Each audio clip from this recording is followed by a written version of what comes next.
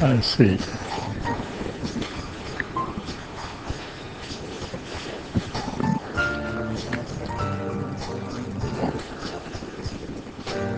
As you know, this course has been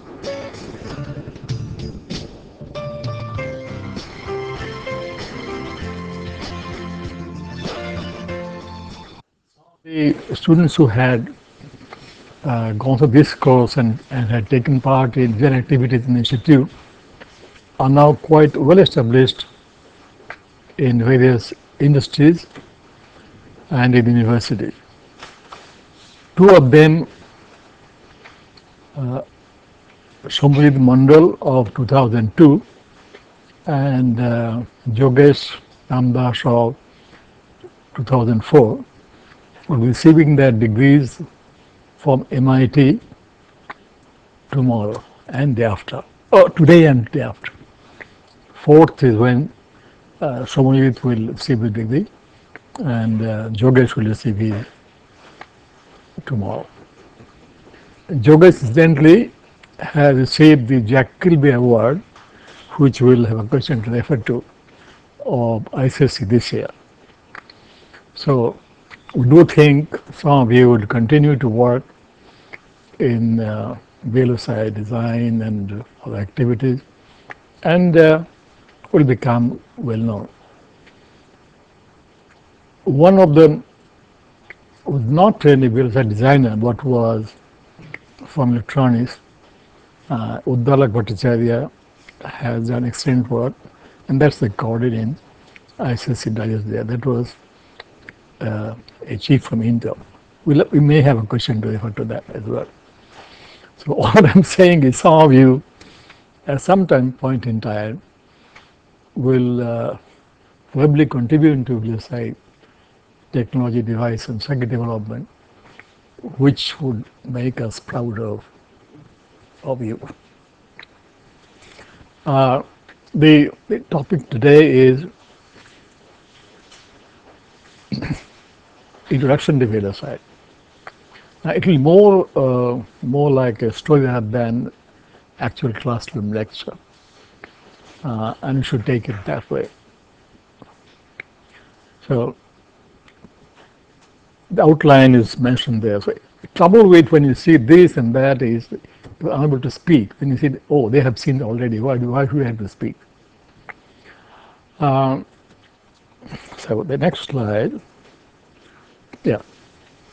What is, I think, pretty important for us to remember is the development that we see today are due to many inventions and discoveries that have taken place over the last 100 odd years. You couldn't have electronics unless you had the thumbs up.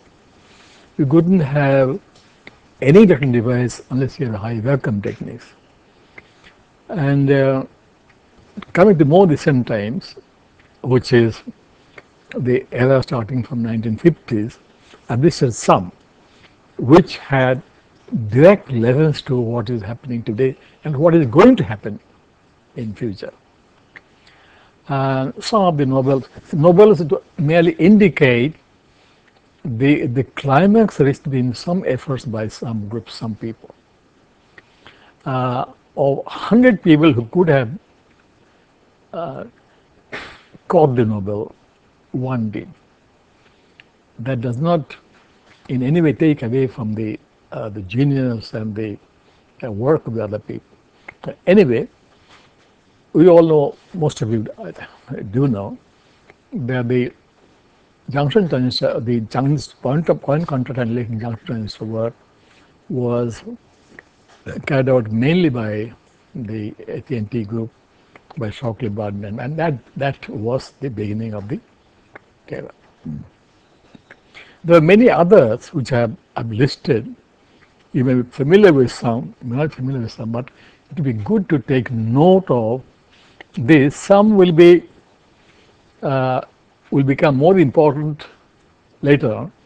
Some are already important. For example, to my mind, the giant magnetic resistance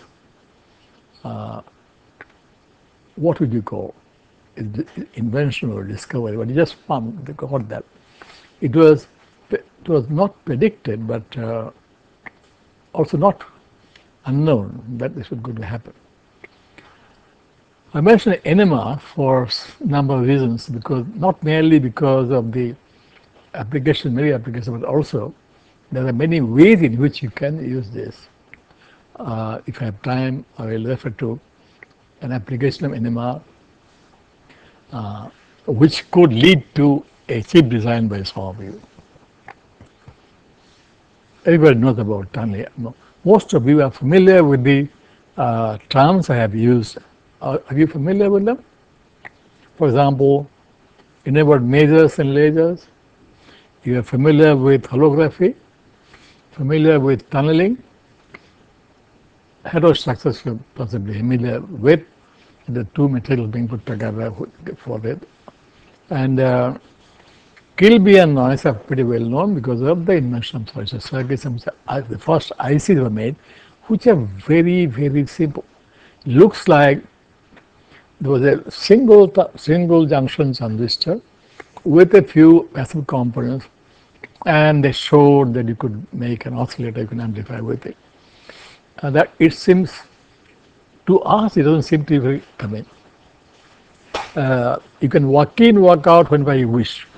Okay, so it doesn't seem to be very a big thing to us today when a single chip, I will see later on, contains, it's rather late, 2 billion transistors. That has a single transistor, but that was the beginning. And so the last point which I have mentioned there is whether I had been extremely fond of carbon nanotube for 3 years, but unfortunately Kharagpur has not taken it up seriously. Whether or not next Nobel will be earned by someone, some people who had worked on carbon nanotubes. Unfortunately, there are many contenders, and we don't know what is going to happen. Yeah, I said in the VLSI required transistors, required many levels of technology. We'll see them one by one, and some sad stories as well. Of making good crystals, then making epitaxial layers, diffusing, growing, whatever. And some of these technological inventions, some were discoveries. And the interesting thing about CMOS is that the CMOS was suggested by a postgrad. It was not done in a university. But unfortunately, he didn't take any patent, and therefore he didn't earn any money. But you all know the great importance of CMOS in today's technology, in silicon in particular. So some people invent but don't get paid. One example is in fact for Shockley himself. Shockley patented the idea of ion implantation. Ion implantation means that you have a source of ions, and then they are highly energetic, and then the chosen ion, maybe boron or whatever, chosen ion in a high vacuum impinges on the substrate which you deposit, goes inside, settles, or has a range as well. And he patented that in 1954. However, the people are working on that. However, they did not become popular before the patent expired, and he couldn't make any money out of it. So as I said, some people don't make patents, don't get anything. Some people invent, make patents, again don't get rewarded. but we are rewarded by those invention discoveries. I think the roles of inventions at all stages should never be underestimated. The world goes on, grows, develops because of inventions in area. There is one invention which is very attractive to me, and that was by Bell in 1795. And that was on what is called photoacoustic sensing. That is, you have light incident on a material, and you can sometimes think that causes acoustic effect. And that is now being used for finding different concentration materials. So, so long as there are bright people, inventive people, things will grow. And one of the beneficiaries had been VLSI. Yeah. The third point which might disturb you, which will be at the end, is that to some of us it appears that silicon technology has probably reached the peak. And the scaling down, while it's marvelous, has created many problems which are now facing physical limits which you cannot surpass. And maybe one has to look for other devices, other structures, and so on. And therefore, there is a scope for young people to think if they could contribute. Now, when you say VLSI, you merely see size. That is, what is we say small number of transistors together is called SSI. Then you had larger scale, a medium scale, then a larger scale, then you have very large. And when you stop doing that, you say VLSI. Doesn't make any sense anymore. So you stop at V, because what do? You go to WLSI and then finally end up with ZLSI. So it's enough to say LSI or VLSI. Anyway, there are many. Whenever you have a large number of active devices, we say it is large-scale integration of active devices. There are passive microelectronics as well, which are also things like surface acoustic wave, things like thin film microelectronics, thick film microelectronics, we don't use active.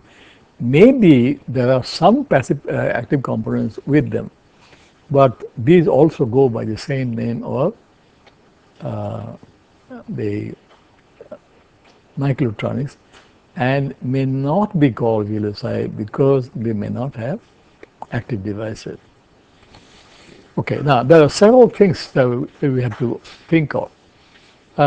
We have an end product in our mind, a system or a circuit. That is composed of devices, passive components and active components. And we have to then see how do you make them? How do you make the active devices? How do you make the passive components as well? Sometimes they are merely RNC, sometimes also you want to introduce inductors with them. Not very easy, or even transformers if it is small size. So whatever components you had discrete form, you say, can we put them together on a single chip?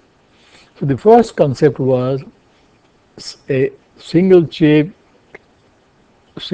op-amp. Now the op-amp story is interesting. The first discrete op-amps were made sometimes in early 60s. The patent probably was 2 years early. And then the commonest op-amp that you use in the lab or used in the lab till the late 70s was 741. 741 was made sometime in 69 and became very, very popular. Now the they said, I'm going to more or less tell you story, almost like stories.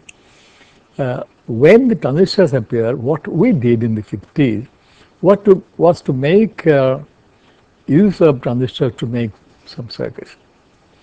And those on the board, and you solder them, you add them, and you get.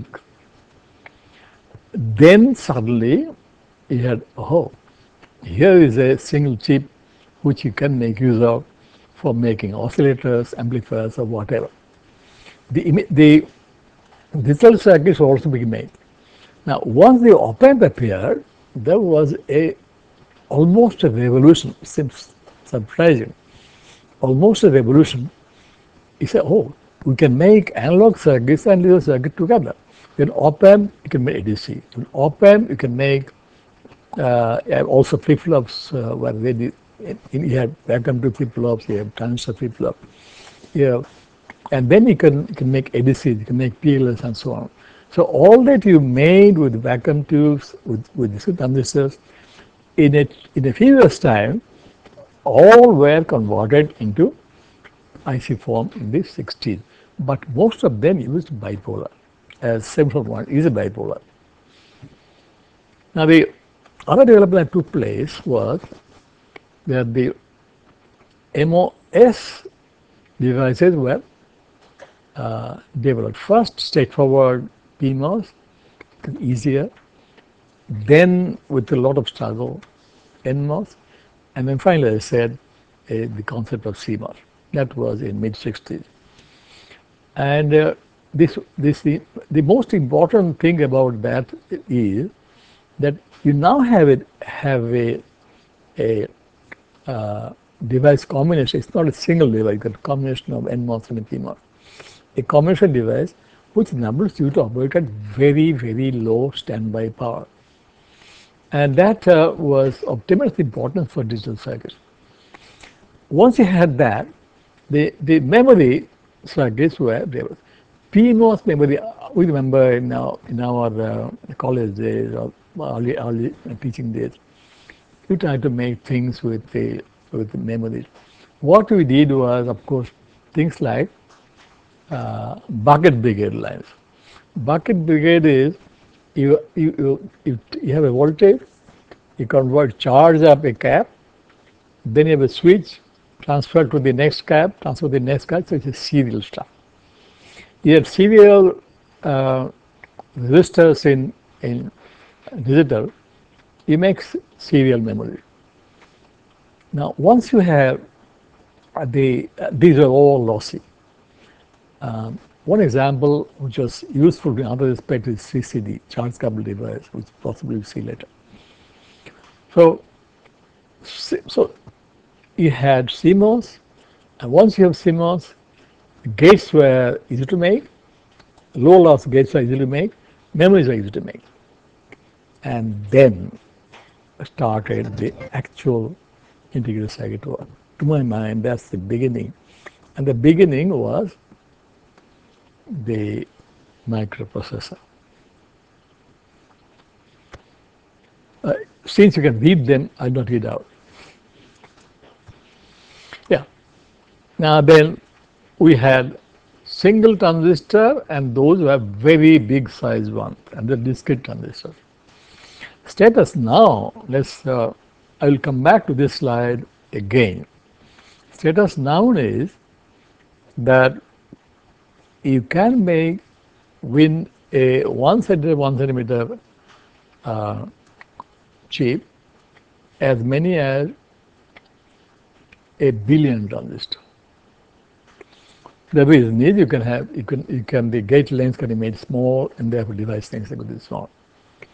Now there is some of the terms that we should know is that when you go up to the lab, you'll be working typically if you are 0.25 micron, 0.18 micron, and perhaps 0.13 micron. You can go to TI, and you can possibly be handling 60 micron or 45 micron devices. So those were, when we worked in bipolar, in the microscope laboratory in electronics department. That is by itself another story. The way that laboratory developed. So we started, I said, we started in 70s, but we didn't have any way of making transistors. So you started working with surface acoustic wave signal processors. And then there was, at a stage when the Ministry of Education realized that the ICs are going to be important, and that was, ICs became important, appeared to be important to some good people in the country. Not everyone is like Arjun Singh. There were some people who realized that integrated circuits will be important for the country. And in 1976, Professor Jha and others, they initiated work in the IIT on what is called an IC technology program. That was in 1975-76. And we started working on getting diffusion furnaces, oxidation furnaces, and so on, to make at least some simple bipolar devices, which are able to do only by mid-80s, because you require mask for making circuits and metallization and many other steps which have to be fault free. The difficulty with integrated circuits is you want to make bigger and bigger circuits. There are many steps. When originally a typical bipolar transistor would require just about 18 steps. Then now I don't know how many steps required.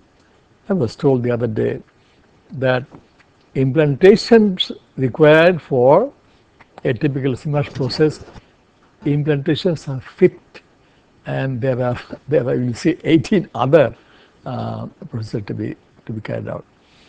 So, and if you make any error anywhere, including metallization or taking leads out, that entire effort that you make fails, and that you cannot afford. The difficulty, a very important thing with integrated circuit is the system is big. If the system is big, then you must make sure that all the components are highly reliable. If you have a 99% reliability, it's not good because there are so many steps. If you multiply that by a certain number, everybody knows it will come down to a fraction. What you require, you don't know how many 0.99 you require in order that it actually is reliable. So reliability is one of the most important concerns for integrated circuits. It's not ordinarily mentioned, but it is so. You want to make, if you think of any circuit, and then see, suppose this changes by 1%, it's too big, 0.5%, again not permitted. What is the net effect on this circuit? Okay, now this is the point I raised about reliability is that once you come to this region, the reliability of gate length that you can ensure, of the gate oxide thickness that you can ensure, of the metallization thickness, of all parameters become extremely difficult. The other difficulty is more basic, which is that the oxide thickness is low, is small, then there is tunneling from the gate to the channel. If that happens, there is a loss, and that leakage becomes more and more important as you go lower and one down. So silicon is going to find, to my mind, a limit somewhere at 15 nanometer. Yeah, but this is, I'm anticipating what I'm going to, so may not have time. The 15 nanometer might be the limit. So what do you do then? Is the question we're going to ask at the end. Oh, I just listed historically what we consider to be very large scale, the various types of integrated circuits and so on. Can go now. Go halfway through almost, so it should be reliable, hopefully. Okay, now you will see that the integrated circuit will have passive components. Now, you want to place as many components on the chip as possible, with risks as well. You want to put transistors on the chip, then you have a difficulty that there is a substrate, and the eddy current in the substrate will cause resistance induced, and therefore the Q will go down. There are ways of handling those. So sometimes you find it necessary to have not a single chip but several chips together, multiple chips. If you can put as much as possible in one structure, if you cannot, break them up and then put them, connect them. Any connection, however, means a loss of speed, in the sense that the signal has to get out of the chip and through caps, which are much larger. Inside the chip, the dimensions are small, caps are smaller. Once you try to get out, you have the chip cap, the output caps, pin caps are very much larger. So you don't want to get out of the chip. However, there is a limit to what you can do. So there are going to be hybrid structures as well, and there will be, instead of single chip, you might sometimes require multiple chips modules. Okay, this I think I mentioned. The last thing, which is the technology development, has an interesting story. Amongst these, lithography, which is actually transferring a pattern onto the substrate. Lithography, the word lithography is well known. If the litho printing is known, most of you know of litho printing, I believe. You know litho printing. That idea, the basic idea, was known to people in 1792. But the form in which this is now being used for, you have a circuit, and you have the components to be placed, you have the devices to be placed, and you have therefore the whole pattern, and that pattern has to be transferred into silicon, and the processes have to go on in different steps. And these are, sometimes you have got photolithography, sometimes ultraviolet lithography, sometimes ion beam lithography, sometimes electron beam lithography, sometimes X-ray lithography, for etching out the pattern that you want. And that pattern, sometimes you have as many as the sort of work that we did would require 15 to 20 mask steps. But today, I don't know how many mask levels they require. The other thing is okay, now I don't think I will take time on these, or some of these you can learn very easily by going to the labs. There is a molecular being MBE machine in physics, which you can go and see. And what else? You can go to microscopic laboratory to see the diffusion furnaces, the mask making, and the metallization processes. So some last items you can see in the labs institute. Yeah, this merely, you can forget about this.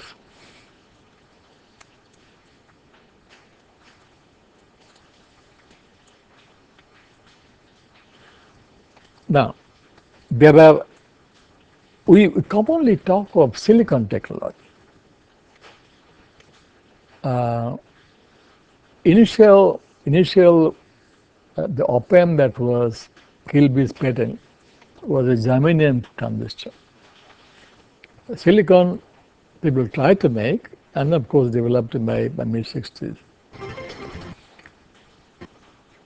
One of the finest things about MOS in the early phases was that MOS was said to be self-isolated, because you put a gate, it's only then the channel is induced, and therefore you get a conduction. But we all know there are straddlers. There will be some electrons which go from one region to another. I mean, to isolate that. Isolation was necessary in case of bipolar. You had to do that by sometimes junctions, sometimes by oxide. In MOS, this was introduced once it became smaller and smaller. You had to go into what is called SOI, silicon on oxide, sometimes silicon or sapphire, so that you can isolate the different transistors. So that is a really important stuff. The important thing is, what is the situation now is, silicon on band oxide, silicon on oxide on two sides was what we are talking about. Now we are talking about other devices on silicon. The silicon is a good substrate because it has got very high conductivity, thermal conductivity, and therefore heat dissipates very well. 3.5s have problems. So let's say the role has been reversed. You had silicon on something else. Now is silicon being used as a substrate for 3.5. Okay. The other development which I mentioned was heterostructures. Now, why? See, in the case of 3.5, we all compound semiconductors. In the group 4, we have group 4 meaning silicon, germanium, and the compounds of silicon, germanium, and carbon. Carbon has not been very popular by itself, except when you come to carbon nanotube. So group 4 has been our major source. Silicon has been our source because of the abundance of silicon. Carbon could be the main source because of the abundance of carbon. But the 3.5s happen to have much higher mobility, and therefore are more useful when you go to high frequencies. But these are brittle, and at the same time the thermal conductivity is very low, so it heats up very easily. We said SIG, SICC, you will find that there had been quite a bit of work in the Department of Electronics and also physics on silicon germanium stuff for the last 20 years or so. So it will be very easy for you to find out about this. Now, another development which has taken place over last, for us electronics, MEMS was common in mechanical engineering, has been the use of mechanical stuff with silicon, not merely for making sensors, not merely for finding acceleration and so on, but also with RF circuits. So MEMS has micro machining, and MEMS has been another component added to the VLSI process. Okay, we don't talk much about packaging, although it's one of the most important things. And once we found out that the cost of the chip is determined by the cost of the package. This seems very strange, but it is so. You put it in a plastic package, it costs something. You have to put it in a ceramic package, the cost goes up. And yeah, okay. I just listed a few types of devices which are familiar to you. If it is not, you can pick up. Now, what I have not mentioned is 3.5. In 3.5 group, I'm leaving with silicon bipolar because most of you would know a bit about it. The a gallium arsenide was common for making lasers. Indium phosphide was used for transistors. Gallium arsenide also for metal semiconductor transistors. In a new, not quite new actually, gallium nitride devices are becoming more and more common, and possibly you pretty soon find things like indium arsenide and gallium nitride devices becoming popular for special applications, not for ordinary devices. So, one way of improving performance of MOS was to have isolated silicon on insulator. The other is the other has been using at the moment gates all around or double gated. The reason is that ordinarily if you have got a gate on one side, then the scattering effects are more severe, and you can reduce that by increasing the number of gates around. And sometimes in the case of what is called a FinFET, you find it's you have a thin ribbon of silicon which is from the source to the drain, and you have gates all around. And those are the devices which are being used or projected being used for the high speed and low power applications. Yeah.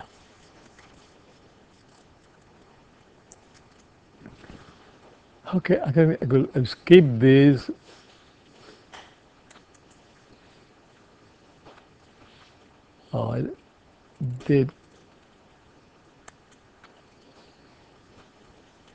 One of the things which has become very important as the size has been increasing is that you cannot afford to go through the process which would require a pretty long time of large thing, and at the end find there is a failure. There was a lecture given by someone from Intel in which month was it?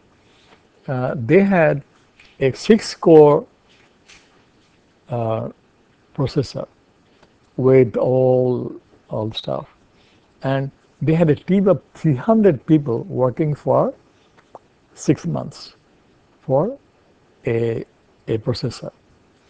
Now, the design was carried out partly in Israel, partly in India, and partly in US.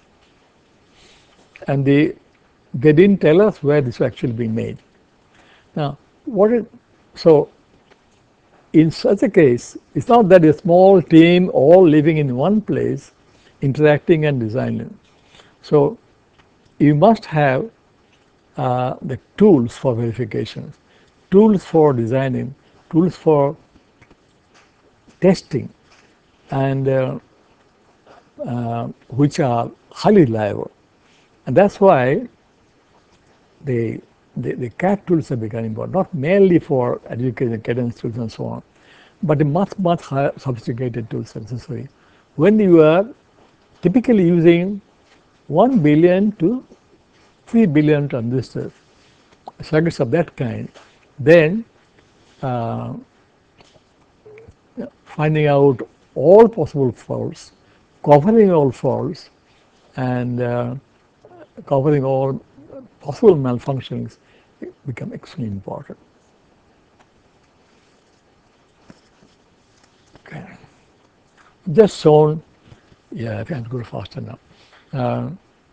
A SOI technology, that is silicon on insulator.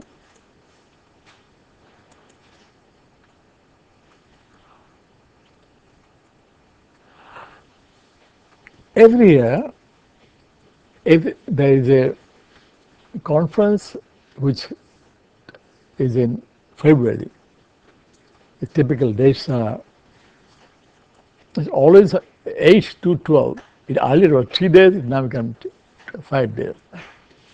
That is called International Solid Circuit Conference. If you want to find out what is going to happen in the future, what are the things that are going to go into the market in 2 years' time, then the place to go to is this. If you want to find out what devices are due, are being more or less tested and will probably go into circuit form, then the conference to go to is IEDM. IEDM is International Device Meeting.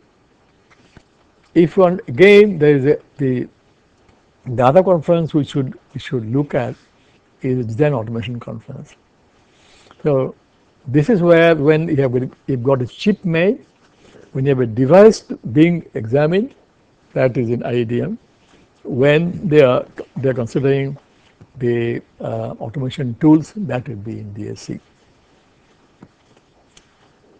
Okay. Yeah, sorry to go faster now. So I've just listed, it might should be available to you. You can see that. Probably you can ask Anirban to show you what are the typical areas of work which are reported was reported in 2007, 2008, 2009. 2009, I've got a copy of. You can have a look at this as well.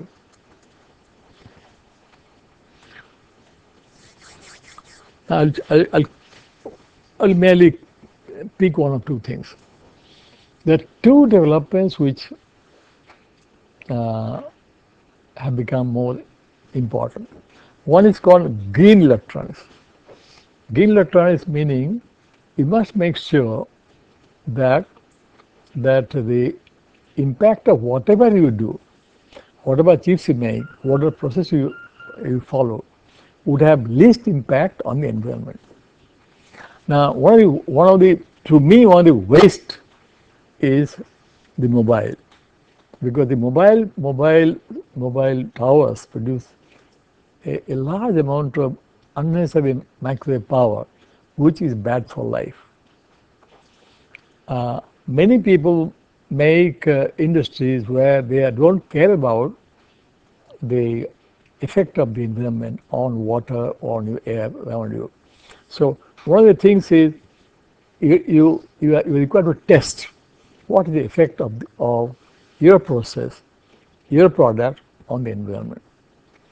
So people are becoming more conscious about this. The other is the more emphasis on medical applications, which is perhaps one of the important topics in this year's ISSC for the medical. Some of them is you would try to find out about someone's blood pressure from a distance, someone's state of the implant inside the body from outside, and these are applications which are, as I said, the concern about life around us. Oh.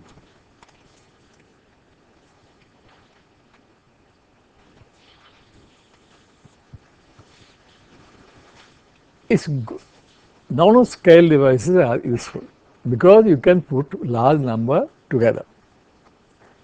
But the difficulty with small scale, which I mentioned in the beginning, was that there is much more variability.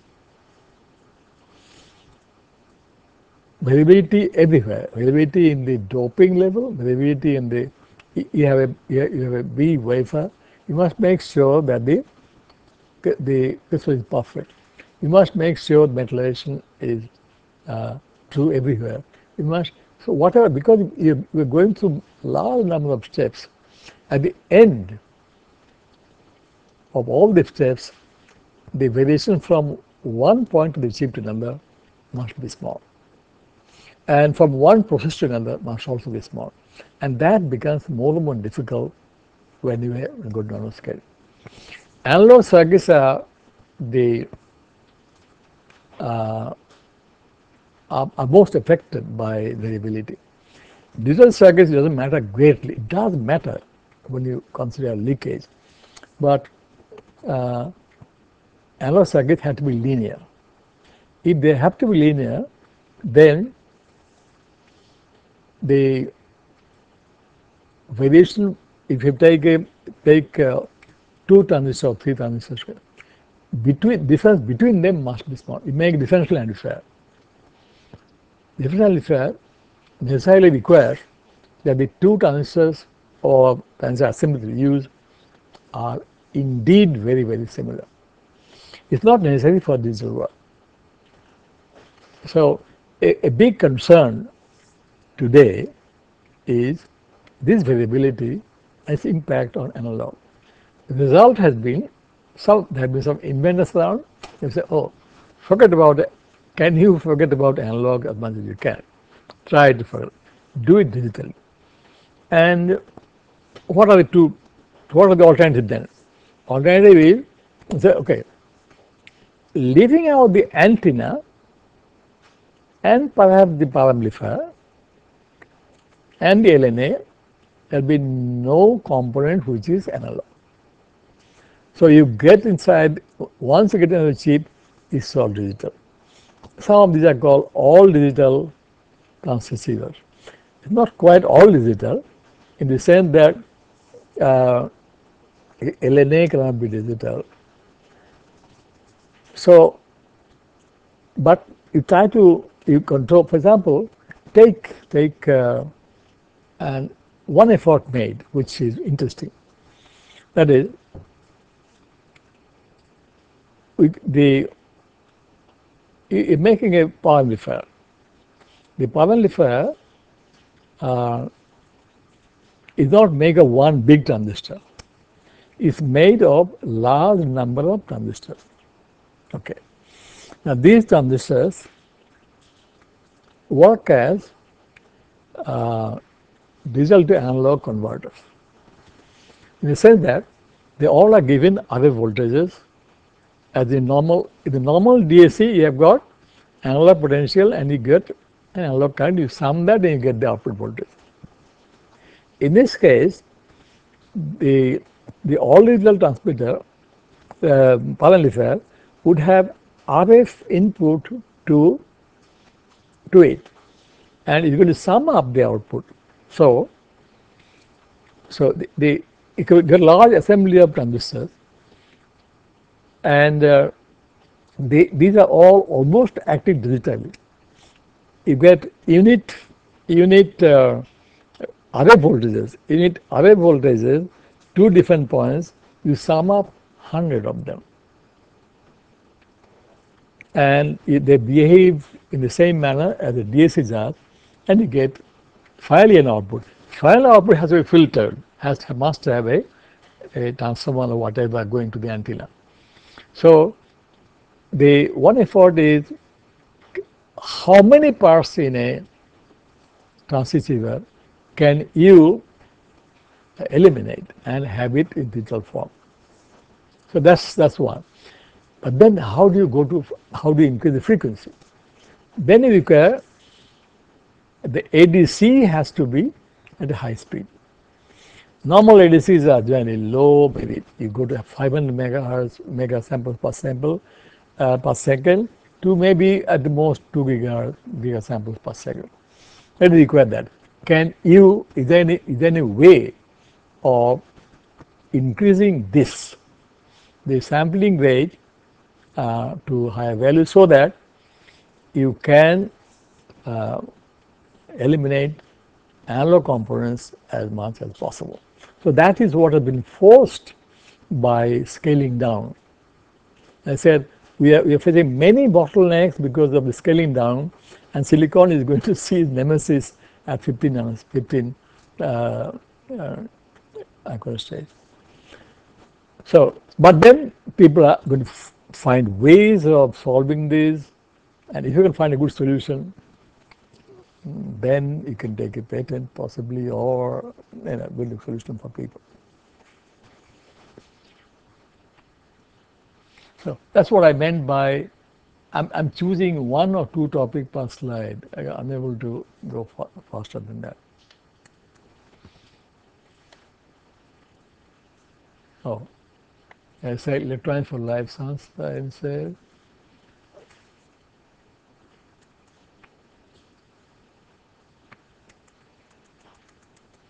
I'll come to this year's staff.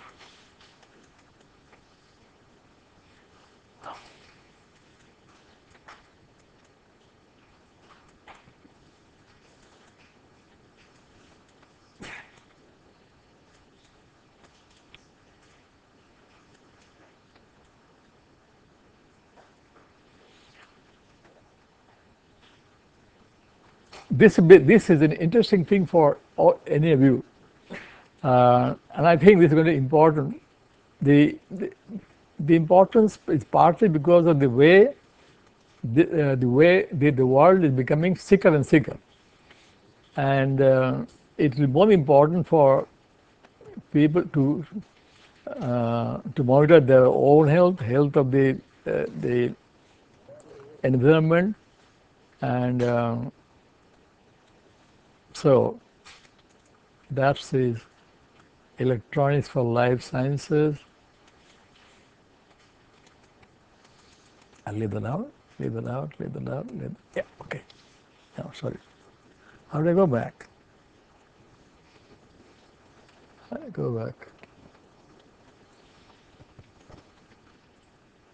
There is, yeah, I think I've come to some of the points which I think you should worry about. They said, one, if silicon will stop at 15 micron, 15 nanometer, then what are the options to us? There are several. One of them being suggested is what is called spintonics. Are you familiar with the term? You are. Excellent. Now, it's not easy to, it has been predicted for long, and two students of ECE Kharagpur, one of them is Introducton, Datta is 1975 PGM, and the other was his student. They said you can make spin-based transistors. Those have not been made yet, but spin-based diodes have been made, and there are some diodes which are very interesting in the sense that you have ordinarily you have, say, ferrite. Ferrite has iron oxide or magnetic oxide together with non-magnetic oxide, which would give them a ferromagnetic character rather than ferromagnetic character. When you have two materials with properties which are ferromagnetic or even ferromagnetic, separated by an insulator, you can have tunneling through this. You can control this. Now this is a possible device. Whether or not this will, it's not to say that it's going to replace silicon, it's going to replace III-V. But this is an area in which young people should pay attention to. And because this is not immediate, there is no industrial application at the moment, but there are a lot of things that you can think about and find some solutions. Maybe theoretically, maybe experimentally, if you go to good laboratories. What appears to me to be the immediate solution is III-V on silicon. There are two advantages. You use silicon as much as possible because this is the current technology, conventional technology. We understand it, we know its limitations, we have been with it for the last 40 years, and we have been making circuits, improving them, modifying them, and whatever. There were situations where silicon is incapable of solving for you. And you know that 3-5 discrete transistors are useful. Now, in the case of 3-5, however, the difficulty that you are facing now is silicon has been scaled down, down, down, down, down. 3-5s remain at bigger sizes because 3-5s are have intrinsically higher speed. You scale down to increase the speed. Silicon, they have intrinsically higher speed. They can afford to have 5 times bigger size easily. Silicon electrons have mobility of about 1,000, and good 3-5s would have anywhere between 8,000 to 12,000. So they say we can be 10 times bigger and yet be okay. However, if they also scale down, and they've started doing so, they also scale down and make sure that they can do so well, then for some applications you could surely use them. One application you can see is what is called terahertz electronics. Terahertz is a range from 300 gigahertz to 3000 gigahertz.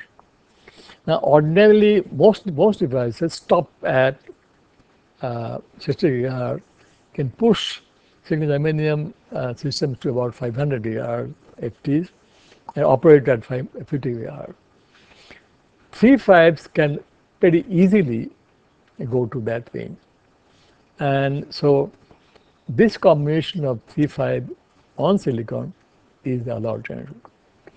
There are, so magnetic stuff is one.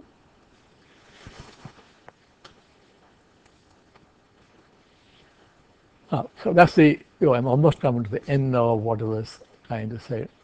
Non-classical CMOS is FinFET, gate, as I said, gate all around and vertical. Then 3-5 on silicon, spin-based up. Carbon nanotube is, that's what. And silicon nanowire transistors and carbon nanotube are the two items on which probably in future. I'm not saying you're going to be able to work on this in the lab there, but this is the direction in which the at least a part of VLSI activity in the world will be directed. That would be carbon nanotubes were known for perhaps 30 years now.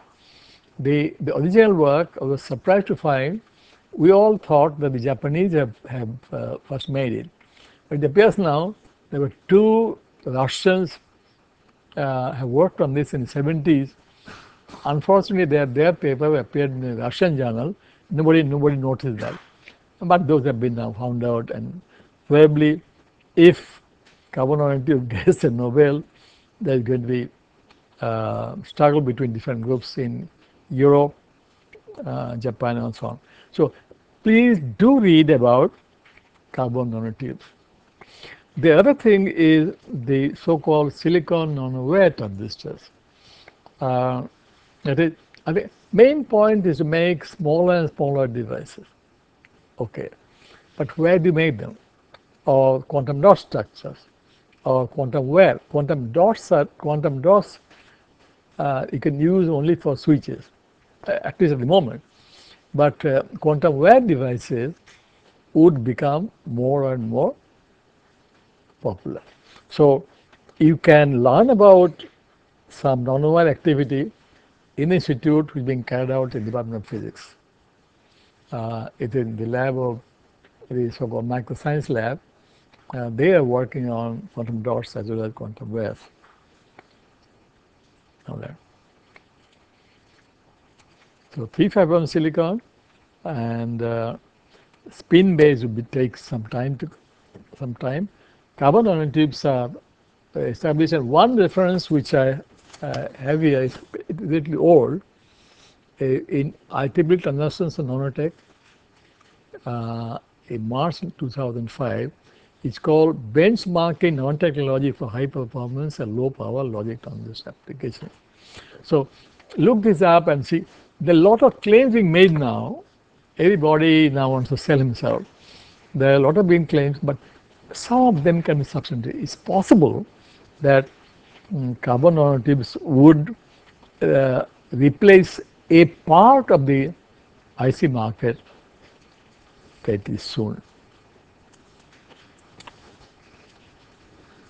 Oh, yeah, they have been said, once the silicon has been serving us for so long and so well, it's very difficult to think of other alternatives. Now, if you want to make big devices, you must also large memory. And when you try to make silicon, the memory is in silicon, big size RAMs, there are problems. So people are looking at not merely device structures, but also new. Oh, if you look at this, it's like a cinema hall. New memory structures, and this I can read out. There are some some switches which are based on what is called phase change. Where the material kind of on the phase change. Phase change meaning material in one phase has high resistivity. In the other phase, just by heating or by passing current, it goes to a low resistance state. So that's a switch, and that is well known, and these are called the so-called circle night. But once terrible mistake, the now has become now. Yeah, probably there will be a device called now. So there are fuses and antifuses. Fuses are when you break, and then the N has come out, and the other is antifuse. Antifuse make connections. Ferroelectric RAM is that the dielectric is no longer silicon dioxide, but clear. तो बकते बुझी. You replace that by a ferroelectric material. A ferroelectric material, not always ferro, but it could be high dielectric constant and retains charge. Retains charge for a long time, and the ferroelectric RAMs have been suggested by the Japanese for long. Nobody cared very much, but this is becoming popular. Okay. The manipulations I had occasionally referred to, the interconnects are, so many changes are going to take place. These are in all directions. In devices that you are using, the memory structure you are going to use, interconnects that you are going to use. So what you have so far was a stable world based entirely on silicon, and this world is going to be disturbed, not meltdown, but by the fact that we are coming to the limit of the market forces, the limit of, so this is the warning sign that we may not be able to go beyond 15 nanometers, and we have to look for solutions. And I think young people can find new solutions. And I think, any questions?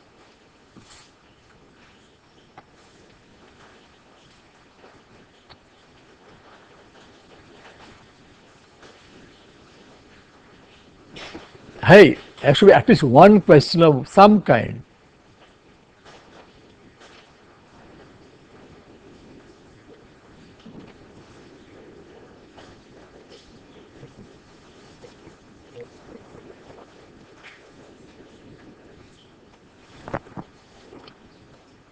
Oh, Oh, I said you're going to refer to uh, the work by Uddalak. Uddalak's work is in RAM section, which is Bhattacharya. So Intel group making, the sizes are becoming so big, they're too large.